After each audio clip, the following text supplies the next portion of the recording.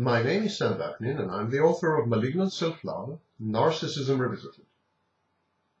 The narcissist has no private life, no true self, no domain reserved exclusively for his nearest and dearest. The narcissist's life is a spectacle with free access to all, constantly on display, garnering narcissistic supply from his ever-changing audience. In the theater that is the narcissist's life, the actor is irrelevant. Only the show goes on.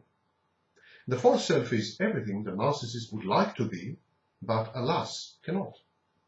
It is omnipotent, omniscient, invulnerable, impregnable, brilliant, perfect, and in short, it is godlike. Its most important role is to elicit narcissistic supply from others: admiration, adulation, awe, obedience, and in general, unceasing attention. The narcissist constructs a narrative of his life that is partly confabulated, and whose purpose is to buttress, demonstrate, and prove the veracity of the fantastically grandiose and often impossible claims made by the false self. This narrative allocates roles to significant others in the narcissist's personal history. Inevitably, such a narrative is hard to credibly sustain for long.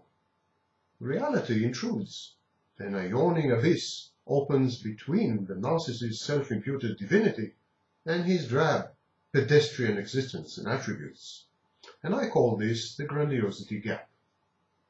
Additionally, meaningful figures around the narcissist often refuse to play the parts allotted to them by him. They rebel, they get exhausted, they abandon the narcissist and move away. The narcissist copes with this painful and ineluctable realization of the divorce between his self-perception and this less than stellar state of affairs by first denying reality, by delusionally ignoring and filtering out all inconvenient truths that contravene and contradict his narrative. Then, if this coping strategy of denying reality, if this coping strategy fails, the narcissist invents a new narrative, which accommodates and incorporates the very intrusive data that served to undermine the previous, now discarded narrative. The narcissist even goes to the extent of denying that he ever had another narrative at all, except the current modified one. That is the narcissist's power of self-delusion.